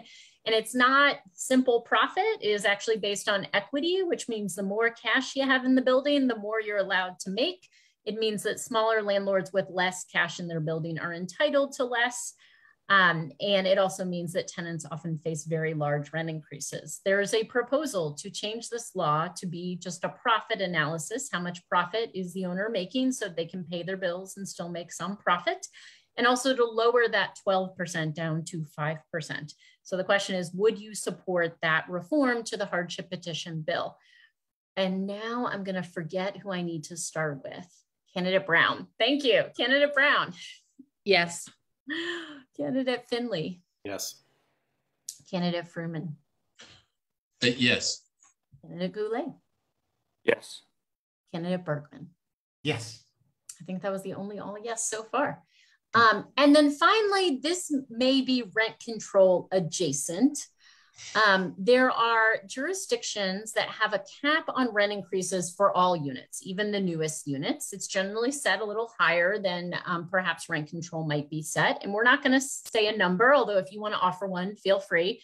But the question is, would you support a program or a law in DC that said, there's some upper limit on the annual rent increase for every unit, whether it was built in the 20s or the 30s, I mean 1920s or 1930s, or whether it was built in 2020. And we will start with candidate Finley. Would you support that, yes or no? Yes. And candidate Fruman. Yes. Candidate Goulet. Yes, if they could opt in. Candidate Bergman. Yes. There And candidate Brown. Yes. Thank you all. So we're going to switch back to the prior format of 1 minute. And what I want to ask each of you to do in this 1 minute, we have talked about a lot of different potential solutions on housing issues. So I would love to hear each of you pick something that you feel like maybe we haven't talked about enough, you'd like to say more about, you think is another new or great idea that we need to be pursuing, and tell us for 1 minute why. And we are going to start on this one with candidate Fruman. Did I get the rotation right there? I think so. 1 minute. I mean, there's a number of things that we've talked about a little, but not a lot. Community land trusts, I think we need to look for ways to be supporting community land trusts. That's an important vehicle. I think the planning processes in the corridors in Ward 3 are super important. We need to promote more housing and more affordable housing. I think focusing on the public land and air rights over public buildings, there's lots of opportunities. The first one that's being talked about is in Chevy Chase over the rec center and the library. There are other places where there are public buildings with great opportunities to build a. And the last one is trying to assist faith-based organizations and mission-driven organizations to use some of their land in order to build affordable housing, I think is an important thing. I think there's a willingness, but there is an expertise. And so if we can assist folks, we may be able to loosen the jar and get more affordable housing than we otherwise would. Whoops, I was muted. Thank you. Candidate Goulet, you're up on that. Well, thank you. This is an Award 3 issue, but the revenue impact of it affects everything in the city. And I think it's the most exciting opportunity for affordable and workforce housing here in the city. And that's looking at the situation we have downtown. I'd like to commend the mayor for putting a pilot program in place to start to convert some of our office space into residential living downtown. Right now, the vacancy rates for our large office buildings are very high. If the appeals go through of those property assessments, the city could be at risk of hundreds of millions of dollars, which impacts human services, public education, public safety issues across the city. So we need somebody who's ready to lead right now on addressing that issue. And what's going to be really exciting to me is the Tax Revision Commission is coming back together, led by Tony Williams, who's endorsed me in this race, and I'm very proud to have former Mayor Williams' support. He's going to be leading the Tax Revision Commission to look at tax law and how we incentivize adding residential housing downtown, how we make downtown a livable place after 5:30 p.m., and how we make this the most exciting city to come to and to live and work with zero carbon footprint, because you'll be able to walk out of your unit right to your job downtown. And then that's a win-win for everyone. Thank you. Candidate Bergman, you're up. Yeah, so I mean, I think there were a few great things just mentioned, but I guess the ones that haven't been discussed is that the in-between the avenues. So we have a lot of discussion about densifying on our corridors, but we need to also be talking about gentle density in our single family, low density neighborhoods. And I think the planning process, Matt raised the planning process. I want to disagree there. We should not be having endless discussions about whether to build apartment buildings on Wisconsin and on Connecticut Avenue. It is absurd. We need to build apartment buildings there. Full stop, let's move forward. Let's have a discussion about where we can build small multifamily properties in low density areas. Let's talk about excessive minimum lot size requirements in the district, especially in Ward 3. It is illegal to build a row home in neighborhoods in Ward 3. We're not talking about multifamily housing here. We're talking about small homes that someone in a work, so a teacher or a firefighter or even a highly paid professional could acquire. We need to make that possible to build, and that is something that I want to focus on. Thank you, Candidate Brown. So the policies we've had in place in recent years have been not helping everyone. And what I mean by that is that we need to make sure that we are moving forward with new policies that will allow everyone who wants to live in the ward safe and affordable housing. So we need to look at things like we discussed tonight, social housing, community land trust, ADU. We didn't talk about affordable dwelling units, but that's also an option. And making sure that we are looking at sites that will promote areas where we can build mixed use housing so that people can once again work and live and play in the same locations near our metros, near our major corridors. When we start doing that and we start making those units available, we can then start to look at other ways to increase units, including looking at some of our commercial spaces, bringing in some of our small businesses, making sure that we are making them accessible to everyone in the ward, and making sure that anyone who wants to come here, once again, can come and live here in Ward 3 and feel part of the community. Thank you. Thank you. And finally, Candidate Finley on that question. Well, again, going last, it's a funny one. I agree with what Candidate Goulet said. I agree with what Candidate Bergman said. And I'll add on to about the row homes. We also need to be able to build small apartment buildings, garden-style apartment buildings like we have up the street from me on Porter. One thing we didn't talk about tonight is renters' rights. We didn't really delve into that. 55 to 60% of the district's population are renters.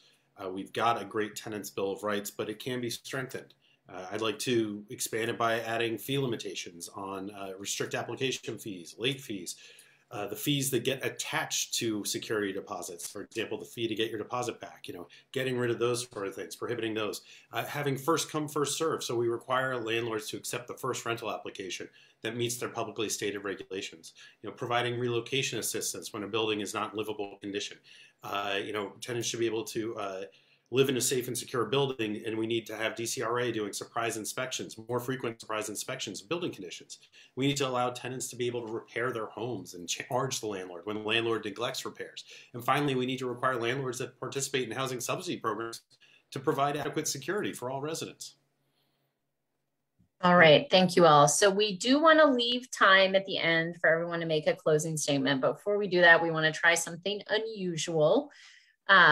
Perhaps, which is we want to give each of you a chance to ask one of the other candidates a question. And so what I'm going to ask our timers to do is give 30 seconds for the question, 1 minute for the answer. I'll try to keep repeating that. And Kenneth Goulet, you are up first. So if we could give him 30 seconds to give whatever introduction and direct to another candidate your question, and we'll give that candidate a minute to respond. Can I just do a simple up or down? Maybe it's a one. We'll just give it to Yeah, everybody. I should say if you want to do an up or down for everyone, feel free. Well, this will be a quick one because we were on the forum recently with the Stonewall Democrats, and there was a question asked about would you support $160 million more added to the budget for excluded workers, which included payments to sex workers in the budget, and I was the only one who expressed concern about that because I know there's other priorities in the budget, including affordable housing, including education and public safety. So all of my candidates said they would support adding $160 million to the budget for this that wasn't funded. So I would ask them all now, what would they have cut? What $160 million would you have cut, or would you have raised taxes by $160 million? So that question goes to everyone since you supported that over other things. And I'll go through quickly and ask you just to keep your responses quick, obviously as a matter of time, but perhaps try to stick to 30 seconds, and we'll go with candidate Bergman first. Great, well, thank you, Eric. As you know, I don't like up or down questions. And if you looked at my questionnaire, I don't support some of the proposals with respect to sex work legalization. I have a more middle ground approach. But I would say, look, on excluded workers, on undocumented folks who need support, I will just step back and say this. Yes, I would raise taxes for that if that's what was necessary. I'm not saying it is, though, Eric. And I'm not going to make a preemptive commitment in this race to not raise taxes on the wealthiest of Ward 3, people who live near the Palisades, in order to help people who are just barely making it by. Thanks. Candidate Brown. No, I do not support that at all. Candidate Finley. You supported it at the forum, Deidre. So I would ask not to interrupt answers. You got your chance. I hear you. Candidate Finley. Sex work is work. And, when we're talking about funding for undocumented immigrants, for sex workers, we are talking about their housing. We are talking about their ability to put food on the table. And so, yes, I would support $160 million for excluded workers. I said that at the forum, and I continue to say that. I think we've got the money. I think we can find the money. We had quite the surplus. I don't think that is really the issue. And I appreciate your attempt at a gotcha, Eric. Candidate Freeman. Yeah, so on the sex work question, I also like Ben. I don't know exactly what Ben said, but I think that's an issue that ought to be addressed through referendum. In terms of the excluded workers, these are people who are the most vulnerable, and we tried to help everybody else and we weren't helping them. And so, yes, we need to find a way to help those people. This is not a long-term, going on forever kind of thing. There is a surplus. If it meant dipping into the surplus in order to get this done, to help the people who are the most vulnerable, in principle, I want to do it, and I would figure out a way to get it done. Thank you. Candidate Bergman, let's give you 30 seconds to ask a question to one or more of your fellow candidates. Okay. As folks know, if they've listened to me at these forums, I've talked a lot about housing and childcare, which combined create an incredible burden on families. Folks know that housing, we are tied for number one. We're maybe slightly below Hawaii. It depends on how you look at it in terms of our housing costs. We are number one in terms of our daycare costs. Daycare for infants is 1/3 of the median income of an average Washingtonian. Combine that with housing, it's impossible for people to live here. It's a huge problem. My question is, I guess, directed to the progressive candidates, so Bo and Matt. You've heard me talk about this endlessly. I take a look at your guys' websites. It's not there, and I haven't heard you guys talk about it once at a forum. That said, it hasn't really come up because people aren't asking about it, which I don't quite understand. So what is your plan to make it possible for families to thrive, and how are we going to address that childcare burden? So, Matt, do you mind if I go first? Candidate Finley. Sure. So yeah, Ben, this comes up on the doors a lot, and I am supportive of universal daycare. I think we need it to free up families to get them back to work, and to make sure that we are giving children the opportunity to have the socio-emotional growth they need. Yeah, that's my answer. Candidate Fruman. So I need to update my website. The key place that this comes up is in the birth to 3 debate, and the question of whether or not we should fully fund birth to 3. I've always said we should fully fund birth to 3. I'll have it reflected on my website by tomorrow, I hope. Thank you. Can we all just answer? Can we all get a chance to answer this question? If you want to say a brief answer, and we'll let candidate Brown say that, and then pose her question. Okay, great. It's nice to hear everybody talking about the Birth to 3 Act, which I wrote while I was working on the health committee, and that they support that act that's revolutionary and changing childcare. I'd like to commend the council and Chairman Mendelson for taking a huge step forward in making sure that those increases that were passed for our childcare workforces were allocated. So I'd like to commend the chairman on that. And you just point out, we've got to keep working on this. We need to now get to the last phase of the legislation, which is to make sure that we increase access across the city so that no family pays more than 10% of their income on childcare. And it's going to be difficult. We're going to need somebody who knows how to work the budget, because unlike what one of my previous candidates said, there is no surplus anymore. The surplus now at the end of the year goes to the Housing Production Trust Fund 50%, and 50% to our PAYGO capital projects, which are things like school modernization. So when people say, we're going to find it in the surplus, we're going to find $160 million there, it just shows they're trying to please everybody, but not really give answers. And we need to be serious about the budget. How can you say that, Eric? You're opposed to raising taxes, and yet you're talking about putting pre-K3 classrooms in every school and fully funding birth to 3. How? Let's give candidate Brown a chance if she wants to discuss that issue, and then let her have a chance if she wants to pose a question. Yes, I am in support of the childcare pre-K through childcare, birth through 3K. Obviously, as a parent of 5 kids, I know how much of a challenge to try and work and make sure that you're picking up and dropping off your kids and affording safe and reliable childcare. My question is this, is something that hasn't come up much on the campaign trail, but it's something that's really important to me. My youngest son was diagnosed in 2nd grade as being on the autism spectrum. He has Asperger's. He was in a DCPS school at the time. The whole process was horrible. I'm just going to say that out loud. And so my question becomes, what do we do as a community to ensure that our kids who are in the community who need special education are able to attend school in the city, if not in the ward? My son is bused with several other kids to Laurel, Maryland. When I was looking at schools, all schools on the list were in Laurel and in Virginia. I don't know why we don't have these programs right here for our kids so that our kids do not have to be on the bus for hours at a time and can get the education and support that they legally are entitled to right here in district boundaries. So I would like anyone who wants to comment on that. So why don't we start, Kenneth Finley, if you want to start, any comment you want to make on that? Sure. Deirdre, I'm sorry, DCPS and our school system is failing to provide adequate support for family. This is something we have a dearth of special education teachers. We have, as we've all discussed, we have a lot of problems with our schools, a lot of issues we need to fix. But special education is one we need to absolutely pour money into. We absolutely need to get special education teachers. I know Merch has a deficiency. Horace Mann has a deficiency. We need to work hard on fixing this issue, and I'm committed to doing so. Thank you for bringing that up. Thank you, candidate Fruman.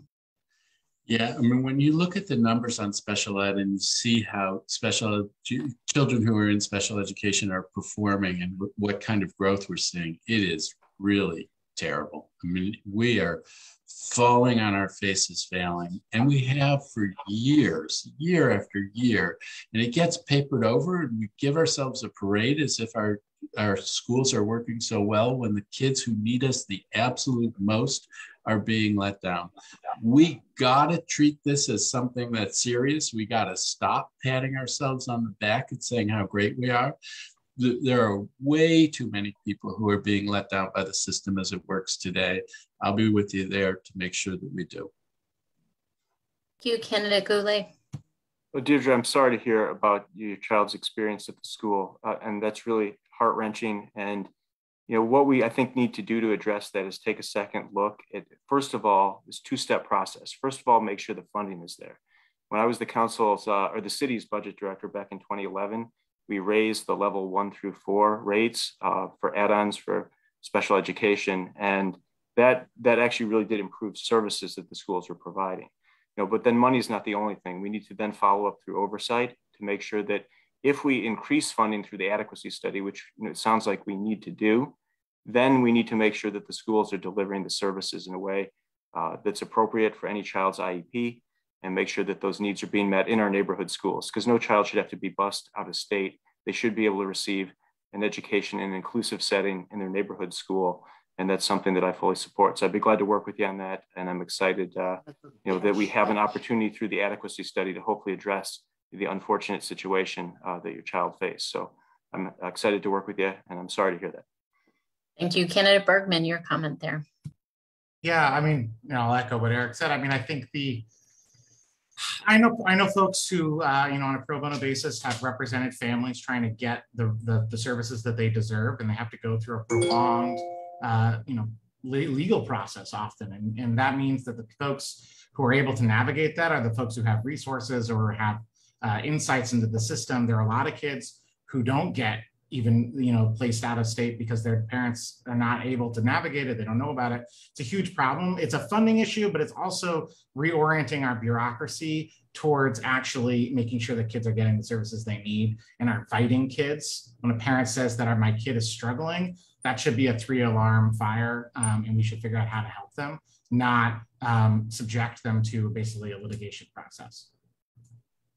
Thank you all. Candidate Finley, it's your chance, your turn if you want to pose a question to your fellow candidates. All righty. Well, thank you for the opportunity. And Bill, I know this is your doing. Thank you for it. So over and over, we see what the root cause of poverty. Thank you. we see the root cause of poverty of crime is poverty. And, we've seen it with the pandemic job losses over the past 2 years. Given the evidence that cash transfers work, that Thrive DC showed this, Chicago has shown this, that cash transfers have reduced violent crime both in DC and in Chicago. Will you commit to further funding pilot programs for cash transfer to low-income households at a level of $10 million next year to aid, to alleviate poverty and to further reduce crime? Candidate Fruman, you're up first on this one. So I guess I could go on for a while because to echo the things that Bo said, but the short answer is yes, that the success of that program requires that we pursue it more fully. Candidate Goulet. Thank you. So, right now, for me, I couldn't support it because right now we have a situation where there's actually underemployment. And I apologize, there's a helicopter going around here, which is kind of messing up my connection. So if you can't hear me. So the issue with the program would be is that right now there's underemployment in the city. We have jobs right now that we can't fill. So I would invest the money in the Department of Employment Services to create job training programs for our residents that actually connect to careers. I think that's the route we should be going because Bo's absolutely right on this. Poverty is the root cause of crime, and the way out of poverty is jobs and education. So those would be my two focuses, when elected. And also making sure that when DOES has a program, it doesn't end in a certificate, it ends in a career. So I think there needs to be a drastic reform of what we expect and we demand as a council member out of our programs at the Department of Employment Services to ensure that they actually create jobs to lift our residents out of poverty in this city. Candidate Bergman, your response. Yeah, but I don't know the number. I don't know if that's the right number. I haven't thought about whether it should be higher. So, but I'll say yes to it. I mean, I think the child tax credit payment that people received this last year was, we know, big picture, the newspaper talked about how important it is, but I talked to people, I know that it made a difference knowing that there was that extra bit coming. I think the one thing I would add to it is I want us to look seriously at how we can help people who are unbanked in this city get connected into the financial system. Because I agree with Eric, job training is essential, but we underestimate the importance of being unbanked and being outside that financial system in all sorts of ways. Getting a job, getting credit, having the ability to receive financing for whatever one needs. So postal banking is something we could explore at the local level. We can push forward other initiatives that are small and some that are medium sized to try to connect people to the financial system, both in terms of building credit, learning about credit, getting a bank account, not relying on predatory payday lenders, et cetera. Thank you. Finally, Candidate Brown. So I don't know what the budget number should be, but yes, I am in favor of continuing that program. But it's not an either or, right? So we can continue that program and also work on some of these other issues we've talked about tonight, making sure that people are able to earn a livable wage, that they have the training, the job skills, whether it's retraining or training in high school, so they can come out and become productive members of the community. Yes, of course, we can't have people who are unbanked, because when you're unbanked, then you can't participate fully in the economy. You can't get credit. You can't purchase a home. You can't do anything. And a lot of those who are unbanked, as we know, are in our marginalized communities. And then we have to do much better job of reaching out to them and pulling them in to the community so they can be productive members. But as far as the subsidies, I do believe that it's shown that it works. And so I think we should continue it. And it's not sure at what financial level. Thank you. And then Candidate Fruman, your turn for a question. I'm going to ask our timer just to make sure we leave a little time at the end. Let's do 30 seconds on the questions and answers on this one. Thank you. So I asked a question to Eric, but everybody's answering everything, so I give them the invitation to do that. So one of the things that gets talked about is school governance, and one of the questions is whether OSSI. We have under our system the most complete form of mayoral control, where the mayor controls the schools, but also controls the evaluator in OSSI. And the idea that you would have the evaluator be independent of the operator of the school seems intuitive to me, and maybe could result in clear information about how we're doing and less spin. But I'm curious, Eric, you oppose independence for OSSI? And is there anything about school governance you would change, or do you think we've got it just right? So you go.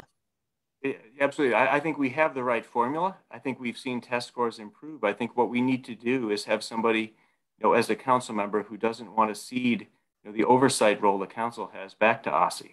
I think right now, I remember back when we were before mayoral control, back in 2003, where buildings were falling apart, where textbooks weren't provided to students at the beginning of school, and school sometimes didn't even start on time.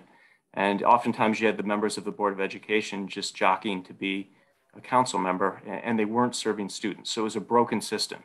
So I don't support anything that goes back to something that doesn't serve our children well. And I frankly am ready as a council member to come in and provide oversight from day one of mayoral control. And I like the accountability, where if the mayor isn't leading on schools, if the chancellor isn't leading, if the deputy mayor isn't leading, they can be held accountable. So that's what I like, is accountability. And I'm ready to lead through oversight as a council member. So let's let Candidate Bergman go next on that one. Yeah, so without oversight, mayoral control is deeply flawed system. We don't have oversight. Glad to hear Eric's going to reinvigorate oversight and get the folks that he worked with for many years to finally do their job on this. On OSSI, I actually don't agree with you, Matt, entirely. I think that we should spin off a separate agency that is independent, reports to the council, that does the data work to double check OSSI and to provide additional oversight. I think we should empower the State Board of Education, not to undermine mayoral control, but to sort of amplify the council's ability to look very closely at data and whether our school leaders are actually executing what they should, which I don't have confidence that we know entirely, because politics have infected education policy through the mayoral control system because of a lack of oversight from the council. Candidate Brown, you're up. So my oldest daughter's 28, she'll be turning 29 in about 4 weeks. So I've been a DCPS and independent schools parent for a long time. So I remember what it was like before we had mayoral control. What I will say is that it has gotten significantly better. And this is why, one of the reasons why our schools are overcrowded, because they've gotten better. And so I'm not in any rush to go back to what we had. I think we should work with what we have, fix what's not working, keep mayoral control, and make sure we have council oversight so that we can continue to move forward in the pathways that we've been going. Thank you. And then finally, candidate Finley on that question. Well, I think, echoing what Ben said, I've been arguing that we need an inspector general for education in the city. We may need a deputy editor for auditing education, a deputy auditor rather, in the office of the DC auditor. We don't have enough oversight. We are not doing robust oversight that we need to do. I think many of us agree here. We all agree that we want a committee on education that's strong in its oversight. But I think an IG would be very helpful and help hold OSSI accountable. Thank you. Thank you all. So let's now do 1 minute closing statements. And what I'm going to do is go in reverse order from what we did when we kicked things off. So that means candidate Goulet, you are up first, and then we'll go in reverse alphabetical order. 1 minute closing statement. Thank you. I'd just like to thank TENAC and others for hosting this forum. I'm excited to work with affordable housing advocates throughout the city, if elected, to make this a livable city for everyone. And I apologize for frankly feeling a little bit off today. Those who don't know, 8 of my fellow candidates accused me of making offensive comments at a DC chamber forum. I had to post the video online to prove that was frankly inaccurate. And, I think they failed an important leadership test, because the residents of Ward 3 have said, we want to be able to come and speak to you frankly about problems. We want you to go address problems as a council member in a way where, we can be heard and we can talk about this without then being attacked. And I raised, concerns about a program that's broken, that's not serving the residents well. The residents that have vouchers are not being served well. They're not being given the wraparound services they need. And instead, out of political desperation, we had 8 people making a spectacle of it by putting the letter out there and then subjecting me to attacks, horrible attacks. I don't know if you guys read any of them. You certainly didn't come to my defense or condemn any of them. I mean, it was really disgusting what was said on Twitter.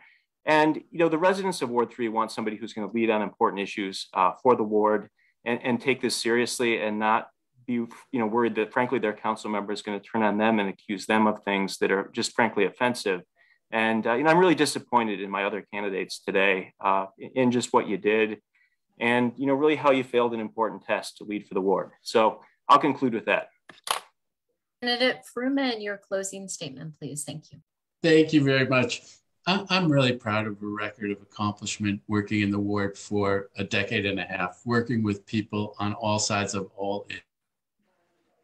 My approach has always been to try to listen to people, to try to build coalitions, come up with creative solutions, and get things done.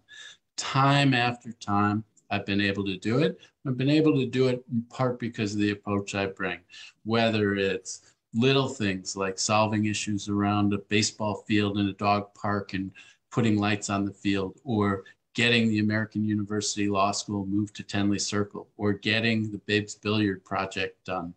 Time after time, I've been able to get it done by working with people. That's what I want to do when I get on the council. I have ideas, I have things I want to do, but I want to hear from the residents of Ward 3 and work with them to get it done. The other thing that I'm going to bring when I go to the council is I have worked in all parts of this city and built coalitions citywide, and I will have the ability to have Ward 3 be heard in other quarters and to be able to hear the concerns of people in other parts of the city, to work together, because that's what you need to do on the council. You need to build a coalition and get things through, and I can do that. Thank you. Thank you. Candidate Finley, you're up. Well, thank you, Ms. Mellon, and thank you, Mr. Rice, for hosting. Thank you, TENAC. This has been a really nice forum with some of the spiciness aside, of course. You know, Eric, it sounds like you're very offended about what people said on Twitter. I wouldn't let it get under your skin. You know, just it would be great to see the rest of the video, see what question was asked. I did not have the opportunity to be at the forum nor watch it, but I look forward to seeing the full video. So one of the reasons I got into this race was because I think we're at a crossroads in the city. You know, we have the opportunity this election to show that we truly want to be a place of inclusiveness, of justice, of equity, and we need somebody who's been around a while and who can address the long-term problems and with understanding and with legal experience, with auditing experience, both of which I have. I can crunch numbers with the best of them. We need a leader who's demonstrated the progressive, not just through their words, but through their actions. And I fought hard to be such. You know, as a union leader, I fought hard for affordable housing on my ANC. I fought hard for unhoused families on my ANC. And I fought for climate justice. On council, I'll fight for a more inclusive and more just district. So I invite you all to visit my website, bofinley.com, and please join the campaign and vote for me on June 21st. Thank you. Thank you. Candidate Brown. So I just wanted to say that the fact that 8 candidates felt the need to come out and say something publicly speaks volumes about the values of Ward 3 residents. And when we're talking about a leadership test, a leader knows how to move people from a place of fear into a place of hope. Unfortunately, Candidate Goulet is still in the midst of this test, and I don't think he's going to pass. We need a leader in Ward 3 who is not going to be divisive, who is going to bring communities together, who's going to lead from a position of equity and inclusion. Okay, we in this time and age, when we have people being shot at the grocery store because of their race, we do not need that type of speak and talk here in this ward. I will come to you as a council member. I will listen to everyone. I have a background in advocacy and social justice. I'm here to bring the community together and make sure that we all are able to live in this community together and peacefully. Thank you. Thank you. And finally, Candidate Bergman. Thank you so much. I'll address the other issues in a second. I'll just to return to the focus of the forum on tenants. I think we as we move forward in the city to make it more affordable, we have got to make sure that we're putting the needs of tenants first, because they are often the most vulnerable when we look the other way, when regulators have their focus diverted or they're underfunded. I'm very proud of when I was an attorney, practicing attorney, I spent many years representing tenants in housing court. Just recently, I am very happy to note my team, we won the biggest anti-SLAPP victory in the history of the state of New York, where we defended some tenant organizers who were the victims of an insane and years-long litigation attempting to suppress their organizing. I'm going to take that to the council and make sure that we are standing up for tenants and holding landlords accountable. I'll just to say briefly, Eric, I understand where you're coming from. I understand why you're upset. Your views on comments on the voucher holders and the voucher program are well known. The issue was that it wasn't responsive to the question, and the fact that you used that answer then offended folks.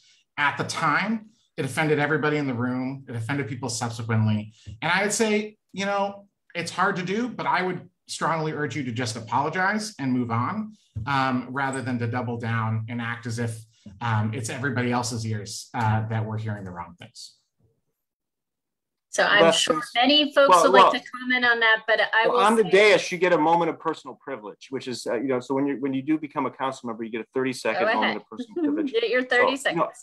I've spent 20 years serving residents across the city, building new hospitals, writing the Pre-K 3 and 4 Act, writing the Birth to 3 Act, and supporting our residents. So, I'm not going to apologize for ever fighting hard for oversight for the residents of Ward 3. And I think people are frankly sick of raising valid concerns and then having people attacking them. I mean, it's just too much. And, I'm over it. I'm ready to fight for the ward, but I'm just disappointed in everybody. So that's it.